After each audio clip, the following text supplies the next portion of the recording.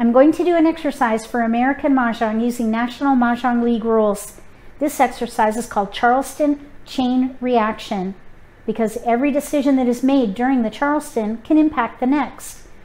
When you get your dealt tiles, you can look for the strength of the hand and pick a category to play, but there may be other opportunities. So for this exercise, we're going to do 2 iterations using the same tiles, and then we're going to compare results.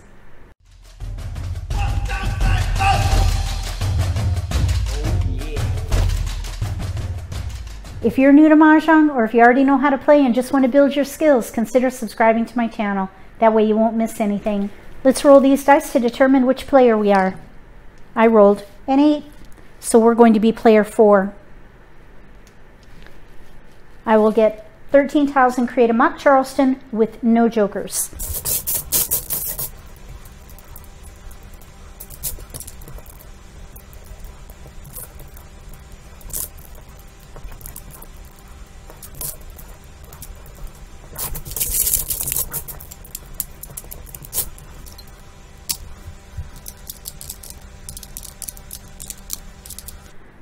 We have a joker, pair of flowers, 1 dot, 3, 4, 5, 7, 8, pair of 4s with bams, 3, 8, 9 single cracks.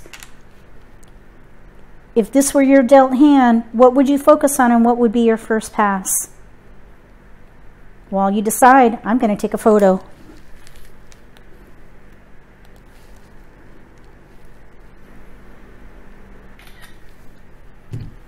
If this were my hand, I would focus on probably consecutive run, building around the 4s. There is a slight potential for evens, 2, 4, 6, 8, but I think consecutive run is much stronger. So I would hold all consecutive run tiles. Let's do consecutive run first, and in the next iteration, we'll focus on evens. The reason I don't think evens is as strong as consecutive run is because we have no 2s and no 6s. So let's pass those 3 and see if we can have a good result with consecutive run. My goal is 4 discards or less at the end of the Charleston. I'll take a photo there. We've got 5s, which is consecutive, 3, 4, 5, and we have 3 tiles to pass. Take a photo. We picked up a pair of 2s. This is why you don't want to pass a pair. 2, 3, 4, 5, consecutive run. 2, 3, 4, 5, no gaps, second hand down. Yeah, we'd have to throw away a pair of flowers. If we get a 3 dot, we might be able to do 2, 3 dot, 4 bam and use the flowers, and then maybe use these as joker bait or these as joker bait, either way. And we do have tiles we can pass.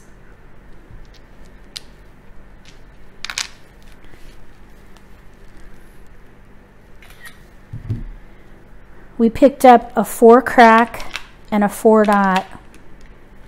So let's see, flower, 2, 3, 4, 5,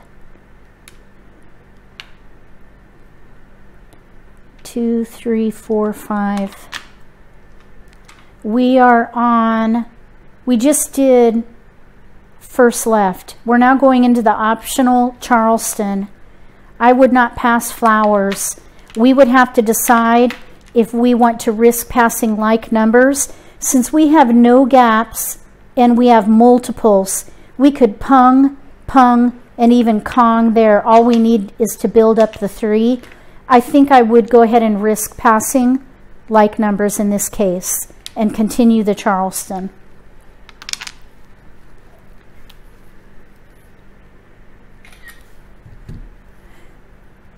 Here we have an interesting situation. We could switch and leverage these flowers. Flower, 4, 5 dragon. I think I would actually maybe use the dragon with the joker to help get that pung. We could pung here, and then we just need to build up here. Let's do it. We'll pass these 3. Actually, let's go ahead and pass the 2 so we're not stuck with a pair, just in case we get all the tiles we want.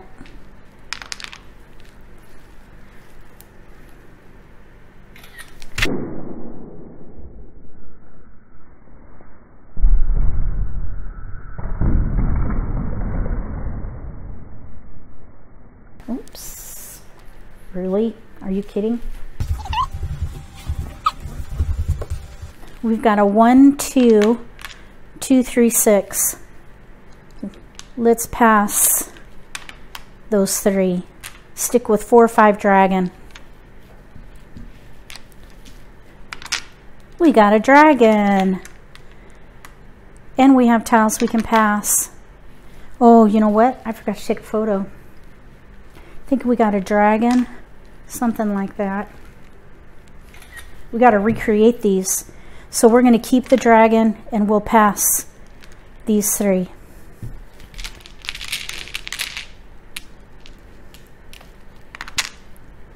We got the 2, a south, and a 9. So we have 4 discards, and we have no gaps for consecutive run number 5.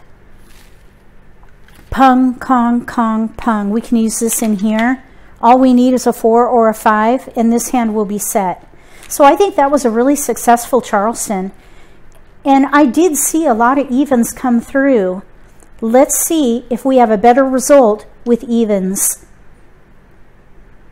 4 discards. Remember, 4 discards.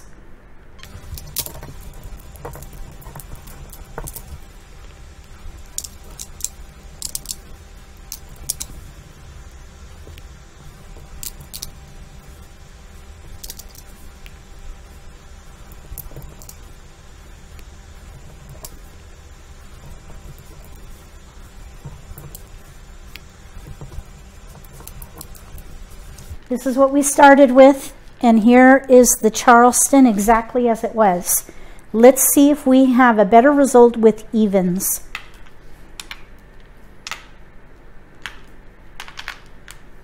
There are the evens. So let's pass 1 of each suit.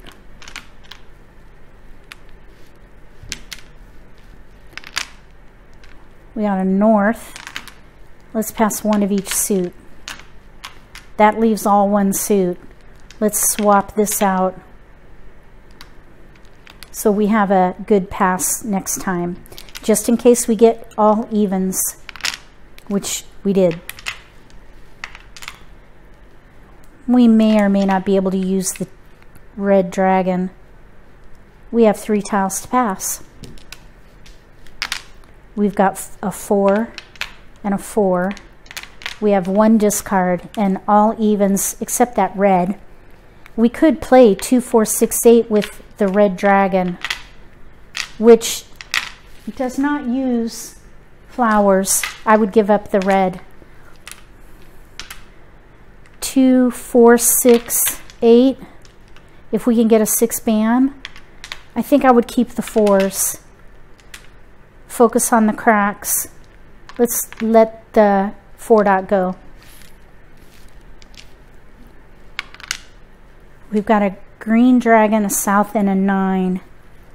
In this case, I don't think it's going to be helpful. We've got the 6. And we have tiles we can pass.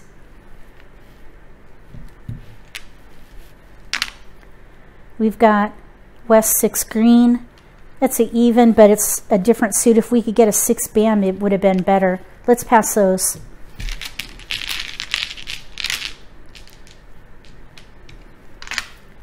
Okay, we have 2, 4, 3. For 2, 4, 6, 8, we have no gaps for the very first 2, 4, 6, 8 hand. We have 3 discards with joker bait. I think either hand would be viable. I think the consecutive run hand had better potential because there were more multiples. Here we have 2 and joker bait. So if played right, we might be able to get jokers. If we held on to these till middle game, discard one, someone makes an exposure with a joker and we use the other to get a joker, maybe. If you want to know more, there are some videos that I've made demonstrating how that works. Joker bait is a term coined by Tom Sloper of Sloperama. Look for a link in the video description below to see how that works. So I would play that very first 2, 4, 6, 8 hand, discard those, hold this till middle game, and see if we can get some more jokers, because we need some help here. We would be able to pung the 6, but we're kind of weak here with the 8, and of course we need a pair for the 4. We could pung the flowers. So there's a little action that can be taken. The other, though, I think was stronger. This is doable, though, too. One of the fun things about American Mahjong is that the game is very flexible. You can make just about anything work with the right decisions at the right time. And I think either of those hands would have been viable. The consecutive run hand, I think, was stronger because it had more multiples for the hand itself. The second iteration, working with evens, still was strong because there were no gaps with 2 multiples and joker bait. Either would have been fine. Right decisions at the right time. If you have a set of tiles at home, try this exercise and let me know if you find that you don't second guess yourself anymore after practicing. If you like this video, give me a thumbs up. If you haven't subscribed to my channel, consider subscribing. Click the little gray bell if you do. That way you'll get notification for when I post new videos and you won't miss an opportunity to learn a new strategy or pick up an insight to the game that could give you an advantage at the table.